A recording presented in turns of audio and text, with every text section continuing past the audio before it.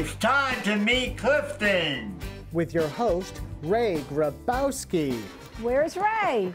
Hey, there he is. Thank you, Di. Thank you very much. Good evening. Hello and welcome once again to Meet Clifton, the show where your hometown is on display. I'm Ray, and this is my co-host for this evening, and our producer, Diane Gangiolin. How are you tonight, Diane? Great, Ray. Thanks for having me. Good. We might keep you. Been a fun night. Yeah, it's a great night. But don't worry, George will be back next time. Okay. As usual, we have a lot to cover in such a short amount of time. However, before we bring out our guest, let's hear some music from our friends, the Two Tones. Hit it, guys. Tonight on Meet Clifton, Ray sits down with Director of Podiatry at St. Mary's Hospital, Dr. Michael Subik. From the Moose Lodge in Clifton, Chris Senek, Seth Roston, and Tom Miller. And Projects Coordinator for the City of Clifton Health Department, Jennifer Kidd, with Melanie Chefchick from Montclair State University. And music by the Two Tones. All this and more on Meet Clifton. Thank you for joining us, and thanks to the Two Tones for another wonderful song. They always make the show so much fun. Well, diabetes is a very serious issue here in the United States. Over 18 million people have it, and approximately one person loses a lower limb to diabetes every 30 seconds. So here to explain more is Dr. Michael Subik from St. Mary's Hospital to explain a little bit about it. Doc, welcome to the show. I appreciate you coming on. Thanks for having me, Ray. I know diabetes is a very big, we were talking before the show that in this area, diabetes is very, very common. Yes, the prevalence is rather high nationwide, but in this region it's higher than the average. We're seeing a lot of complex issues related to diabetes, including infections, admissions to hospital that require amputation, and salvage of limbs. Right, and so that's what we're here to talk about. Diabetes, why are they vulnerable to foot problems? And this is your expertise. Yeah. So. Unfortunately, diabetics have a condition called neuropathy. And neuropathy is when the limb is not sensate like it would be for you or I. They don't feel sharp pain, they don't feel light touch, they don't feel a blister. And then that develops into an infection that becomes a systemic manifestation of an infectious process that causes them to become ill and even having bacteria in the blood that could be life-threatening. So their wounds, I understand that it could take a long time for a wound to heal, and probably that's a symptom why they would come in. Why so long? Patients, unfortunately, don't have the best sense of vision sometimes. They can't see their limb. They can't see the infection. They don't feel ill. There's a delay in the body's response to an infection. And unfortunately, they take some time to come into the office. And by the time they come in, we provide education, support, management, and hopefully try to keep them out of the hospital. Right. So for people watching the show, someone has a cut. What should they do if they notice it's not healing? Immediately call their physician, and they will be seen by their primary doctor, who will then make a determination if it's treated best in their office or referred to a specialist like myself. Right. Now I know Diane, my co-host I have a question for you, Dr. Subik. The oxygen chamber, how does that help in healing the wounds for your patients? So we have at St. Mary's General Hospital a wound healing center that has been in business for over 20 years. I've been a part of it for 17 and the medical director for more than 5. And we have a chamber that provides high levels of oxygen to the patient's body that supersaturates their blood with oxygen to help the healing occur faster and more predictable. Okay, thank you. All right, so let's talk a little about prevention. What are some tips that the people can do to keep their feet healthy? I don't want to say feet healthy because it's diabetes, but how do we all make all this work? We would like patients to stay out of the office for the emergencies and come in for the regular visits. Right. So we'd like to see them every few months in the office, to check their feet every night, to place a mirror on the floor, to hang their foot over the mirror to look at the bottom of their foot, to look inside of their shoe. I can't tell you how many times patients come in with wounds on their foot and they have a nail penetrating through the bottom of their shoe into their foot. And just feeling inside of the shoe for any loose bits their pet may have left inside, or their grandson may have left inside their shoe. So look inside the shoe, look at on the outside, look at your feet, and come into the office for regular visits. Right. Now, Doc, you're a podiatrist, but you're also a surgeon, right? Yes. So just explain podiatrist so that we understand what we're talking about to the people. Yeah, so I'm a podiatrist with advanced training for limb salvage and reconstruction. Okay. So I am board certified in reconstructive rear foot and ankle surgery, and also in wound healing. So I would treat patients with bad fractures, apply fixators on the outside of the legs, or apply fixation on the inside with bone graft, or unfortunately sometimes also amputate if the limb is not salvageable. But I work collaboratively with vascular surgery, Right. plastics, and orthopedics. Okay.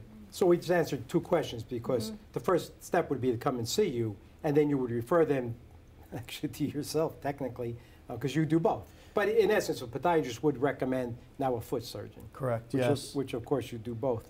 Now I understand in diabetes, next step, of course, when you can't do it is amputation.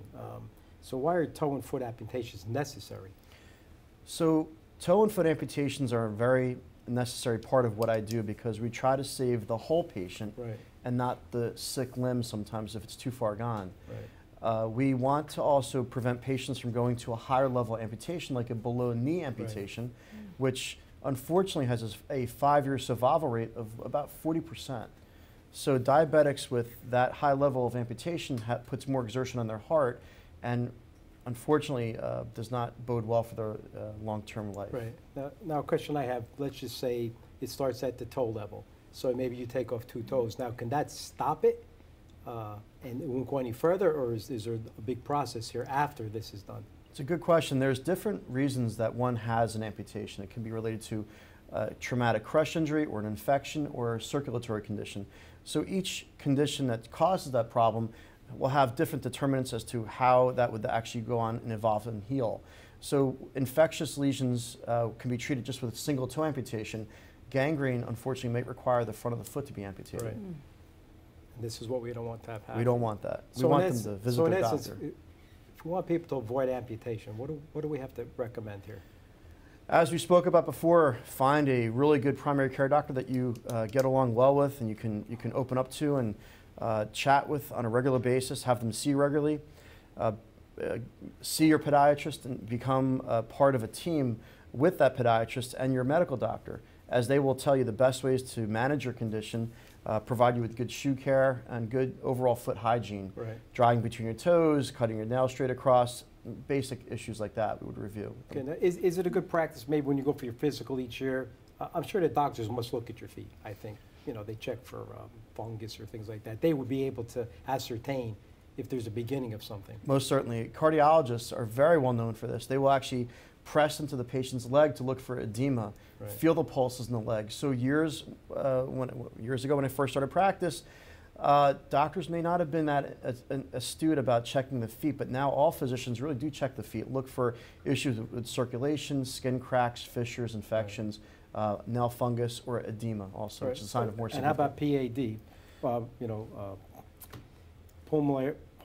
Peripheral arterial disease. That's it. Peripheral arterial disease is a very significant issue now, and we have a number of specialties that are diagnostic and also therapeutic in managing it. So we have a lot of coverage in our area, and we're lucky in this area to have so many good doctors Yeah, that can provide this some, yeah. service, and you don't have to leave the region. You can stay in the region to be treated. And it's a simple test. It really is. It's like a blood pressure cuff placed in the leg, Right. a little bit of pressure, a few seconds, and the numeric values come out are extremely important to your overall foot health and health of your blood vessels and heart. Okay, and because we're on diabetes and we covered all of this, diet, exercise, how important? So low impact, repetitious activity is important, like biking, elliptical, swimming. We forget about swimming in this Swimming's area. Joining a gym with a pool is important. Using the stairs when you can. You can use your phone as a pedometer to check your distances. Try to achieve 10,000 steps a day. That's the goal. Try to use your stairs. Look for the furthest parking spot away from the store and walk in. Right. I tell my patients regularly when you go into your local supermarkets to walk up and down every aisle first with the shopping cart, and then go back to the beginning and start to shop. Then So cost you a fortune because You impulse buy. Yeah, we don't tell the men to do that at other box stores. No, I appreciate that, and for people at home, this is a lot of good advice, and you really have to take care of yourself. I like to thank St. Mary's for sending Dr. Subik down. You know, it's a great hospital in our area. If you ever need anything, and of course the doctor's name will be listed on it. If you have any other questions, I'm sure that you could contact the hospital or doctor himself. Thank you so much. I appreciate for coming on. Thank you, Diane. Thank you very much. Thank you. You gotta face it and let it explode. You take the good along with the bad. Sometimes you're happy, sometimes you're sad. You know you love him, but you can't understand why he treats you like he do when he's such a good man. Listen, he's got a smile, I should be ashamed. Got me laughing when my heart is in pain. Oh no, I must be a fool, 'cause I do anything he wants me to. You're just a fool, you know you're in love. Tell me one more time. You gotta face it to let it explode. Well, thanks for sticking with us. To our friends from the Clifton Moose Lodge number 657, civic duty means bringing the community closer together and is their #1 priority. Please help me welcome Chris Sinek, the governor, Tom Miller, past community service chairman, and Seth Rostin, trustee of the Moose Lodge here in Clifton. Welcome, gentlemen. Thanks for coming on. Thank you for having us. Thank you, Ray. It's a pleasure to be Pleasure here. to be here. We've been trying to get you for a while, so finally, Thanks to we me have for we blowing have the moose everything. here. Let's start out with, it's a civic organization, so, you know, Chris, maybe, what is the Moose, so the people at home can understand? Sure. Well, first and foremost, the Moose is a fraternal, not-for-profit organization. We're focused on charity community service. Two of our main missions are what we call Moose Heart and Moose Haven. Now, Moose Heart is a city for children based in Illinois, and we've taken orphan and disadvantaged children. We raise them from infant to all the way through college or military service, provide for all of their needs and their education, give them a loving community and all the support that they need. Moose Haven is a community in Florida for the senior members of the Moose organization who need financial assistance. Again, we support all of the medical, financial needs that they may have. Right, so that's sort of like the mission too, right, to help all of these people? Exactly, Do we yes. have to ad-lib on that a little bit? Sure. Through fundraising and things like that, you help these people that you just explained, right? Exactly. We run many fundraisers through our organization, whether Right. it's on the international level or Right. local level, and we try to make sure that these communities have an endowment fund that can keep them Right. sustained as long as So they... so the Moose is nationwide. Exactly. So Well, we're actually- going to get to history in a second. The So Moose people is don't know. international. It's international. Yes. Okay, so then that leads me to maybe we need a little brief history of. Well, the Moose started in 1888. Okay. Our Clifton Lodge actually started in 1918. We are celebrating our 100th anniversary this year. Wow. We have 1,500 lodges across the United States, Canada, Bermuda, and Great Britain. They all have community service directives where Moose Heart and Moose Haven is a big thing nationally. Right. We also support St. Jude's, Oh, okay, that's good to know. Boys and Girls, Big Sisters and Big Brothers, and the Salvation Army. And on a state level, we look to support Special Olympics. Okay, let me just ask you quickly, because we're basically we want to talk a lot about Clifton. It's good to know it's international, and of course Clifton had their 100th anniversary, so the Moose came here a year after. Yes. Which is pretty impressive. I don't know if you're in the same spot as you've always been. I'm sure the clubhouse has Used to moved be a around. firehouse. But in Clifton itself, and maybe Tom can answer some of this, locally, how does this help the community? Firstly, are all the people that members, are they Clifton members? No, a good majority were originally from Clifton, have moved to different states Okay. for various reasons. Okay. We had outstanding membership for years and years, up in the 300s. Community service-wise, it forbids us to advertise in newspapers Right. and on TV. That's why we are located at 1268 Main Avenue in Clifton, and we have to go by word of mouth. We are second to none, other than the Oaks Lodge, in scholarship programs. Right. Vast amounts. We have what they call a a pull tab machine in our premises, Right. legally run by the state. Right. We spend vast amounts of money, not only in the city, the state, and the county. And we never get recognition for it, not that we look for it, but we always look for a thank you for whoever you donate money to. Right. I can go on. We won community service awards at our state conventions and our national conventions. So many years, it's not even funny, of all the work that is recognized by 657 and their chapter. No, and we're real proud in Clifton to have the Moose here. Over the years, some of the things that we've done for Clifton. Right. About 5 years ago, we bought a thermal imaging camera for the fire department. We asked them what they needed. Right. So we went and we did that. Several years before, we purchased 4 bicycles for the Clifton Police Bike right, Patrol. The community. We just recently hosted the Clifton Mustang midget football team's year-end dinner. Right. We try to specialize with children. Right. So in And it's high school important. teams, Absolutely. high school clubs, any of the younger clubs. Right.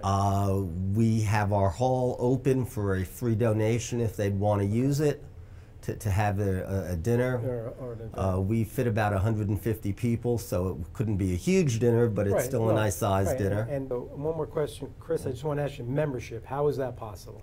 Okay, well, the first criteria is you have to have a sponsor. So what you need to do is to get in touch with a current member of the lodge, Right. And what they could do is they could walk you through the process, and Right. you can come in there to see what we're all about, to meet the members, and then if everything goes well, you could. Okay, so in essence, you have to be asked and then approved by the membership. Yes. Correct. So, okay, and I mean, we like to know that all these civic organizations, they have to have new members. So if something interests you, please look into this or meet with some of the members, because civic organizations are big in Clifton. I'd like to thank everyone for coming on. I appreciate it. I think we learned a lot. Let's hear what the updates have for this week. Hello, Clifton and friends. Welcome to the updates. Well, just like in October, we had the Monster Mash. In April, we're having a Bunny Bash, and that is going to be Saturday, March 24th. Compliments of the Clifton Recreation Department at Nash Park. They will have breakfast with Mr. Bunny, visit with Mr. Bunny, Mrs. Bunny's PlayStation, the Bunny Hop, and the 12th annual Easter Bonnet Contest. So please be there. It's March 24th, 9:30 a.m. to 11:30 a.m. And please go to their website for more information. Starts at 9:30 in the morning. And on April 10th, they're having a jigsaw puzzle contest. Only costs $5 per team, and that is on April 10th. The doors open at 5:30. The contest is from 6 to 7:30 p.m. So test your abilities and complete a jigsaw puzzle. Hi everyone. The Clifton Health Department will be having some upcoming screenings. One is a free adult vision screening. It'll be on Monday, March 19th from 11 a.m. to 1 p.m. There will also be a bone density screening on Wednesday, March 21st from 2 p.m. to 4 p.m. This one is $12 per person.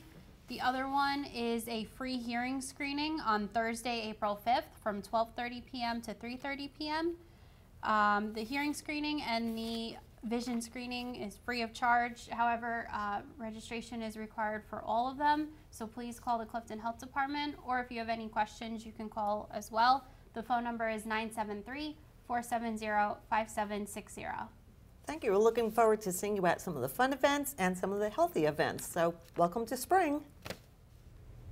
Welcome back to Meet Clifton. The Clifton Health Department is a vital part of our community and provides a wide range of services. Here to give us a bit of an insight into one aspect of these services is Project Coordinator Jennifer Kidd, and with her is Melanie Stefchik, the Instructional Specialist in Public Health at Montclair State University. Hope I got that right. Welcome, Yes. ladies. Hi, Ray. Thanks for coming on. Thank you. Thanks for having us. We're having them on today because we want to talk a little bit about the Clifton Health Department. They're in the process of completing a community health assessment, a CHA. Yes. So can you tell us what a community health assessment is? Sure. So a community health assessment is really the foundation with which we understand the health problems that a community faces. Okay. So it involves gathering data and information about health outcomes, health behaviors, as well as the resources that a community has. Right. So we'll be looking at all of those things for the City of Clifton, and it'll culminate in a written report that summarizes all the findings. Okay, so why do we need this in Clifton? So a community health assessment allows us to develop strategies to address the health needs of the community. The health department is also applying for national accreditation, Right. and so the CHA is a required document for national accreditation. It will help us not only show that we are meeting or exceeding the standards that are set by the Public Health Accreditation Board for local health departments, but will also put us in a good spot to be very desirable candidates for grant funding in the Right. future. So, but how does that help the city? Has a benefit besides accreditation? Any other ways? Well, it will help us strategize priority areas Right. so that we can address those needs that are shown to be most, widely reported by residents as we go through the assessment process. Okay. Well, now, is this the first time that we're ever going through this? So the health department has collaborated in the past, over the last several years, with the Passaic County Public Health Partnership in conducting a community health assessment, but that was for the entire county. And we feel that since Clifton is such a large and diverse city, we want to address the needs and see what are the needs and expectations of our residents here in the city. Right, so we have the assessment, so just to understand a little better, what are some of the components? What makes this up? Okay, so we're going to look at a lot of health data to start. So we'll look at what are the causes of disease and death that are common for residents in the city of Clifton. We'll look at some information about health behavior, so finding out what proportion of Clifton residents smoke cigarettes, for example. So we're going to look at all that information, but what we're also really interested in are community perceptions around health. So we want to hear from residents about what they think are the most pressing health issues in their neighborhood. What do they think the health department should be focusing on or addressing? That's the kind of information that we really want to get. And the way that we're going to try to get that information from residents is by conducting surveys. So that's something that's ongoing and we're working on right now. Also doing some interviews and focus groups with community leaders, decision makers, as well as residents. Okay, so for the residents to actively participate, they're going to be contacted, right? Well, we have a survey. A survey, right? Okay, so so how do you do that? We have a survey. It's called the Community Voice Initiative, and this is the perfect way for residents to share their voice in this process. And it's only about 10 to 12 minutes to complete the survey. The survey is located downstairs in the main lobby here in the health department, at our libraries, and they can also access it online. Okay. So that's the easiest way for us to get an understanding of their needs and expectations. Right. Oh, sorry, go ahead. Can I add to that? Sure, That absolutely. in order for us to be successful in this community health assessment process, we really strongly need residents to participate in this survey. This is their chance to be the voice of this, and we want to hear from residents in all different neighborhoods with all different backgrounds, because that's the only way we're going to get a really complete picture of what's going on. So we're going, when these things get rolling, we're going to actually really work hard with the community with this. Oh yeah, we've already started. All right, so in essence, though, how is it going to benefit the community in a way? Once this survey comes back, what are we really going to learn? So go ahead, you want to? Well, I think the survey itself asks a lot of questions like, what do you feel you have access to in your community? What are some of the maybe quality of life issues that you face? That's what I'm trying to, right? Okay, And so that's what I'm trying to understand. Yeah, we can't address those things unless we know what they are. Okay. And I think the thing that's so interesting about Clifton is it's so large and there's so many distinct neighborhoods with their own issues. And this survey allows us to get information for as local as the zip code. Right. So we can really look at a specific zip code and know what's going on there. So it's very important. Yeah. Very important. Yes.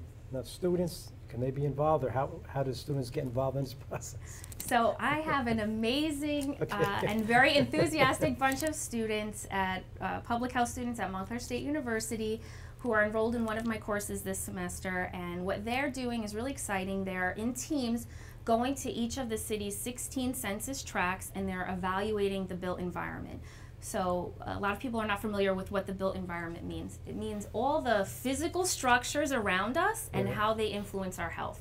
So we have students that are going around walking in the neighborhoods and assessing walkability. So they're determining how easy and how safe is it for a resident to walk around their neighborhood for physical activity purposes.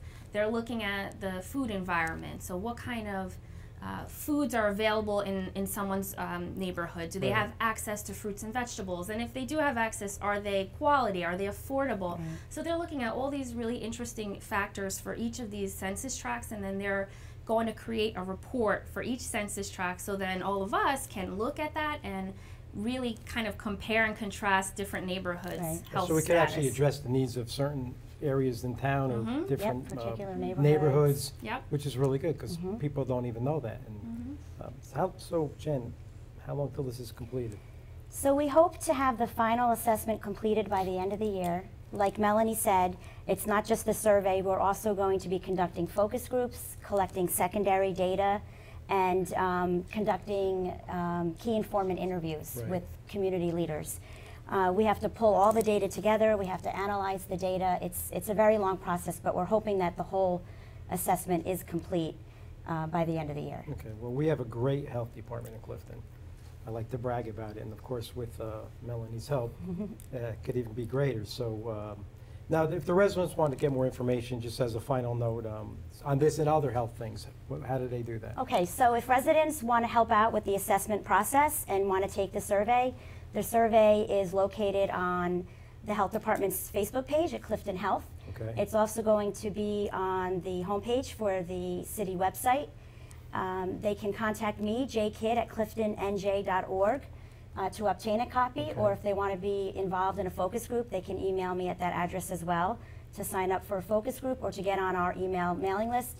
And like we said previously, the hard copies of the surveys are also located strategically throughout the city. Right, so we'll make sure that we post this at the end of the show. Yes, thank you. I'd like to thank you as well for coming on. Thank It's a lot of you. information I think is Thank great for you. the community. It's a good thing for us to have in the town. Stay tuned, we'll be right back. If I give my heart to you, I must be sure from the very start that you will love me more than her. If I trust in you, oh please don't run and hide. Okay, Meet Clifton is done for this week, but we'll be back again before March is out for more of what makes Clifton a great town. We want to thank our guests for the cornucopia of information they were able to provide to us this evening. Unfortunately, George Silva couldn't make it tonight, so on his behalf and from Diane, myself, and the rest of Meet Clifton, remember, be good to your friends and family, respect your neighbors, keep Clifton close to your heart. This is a great city. Thank you, God bless, and good night.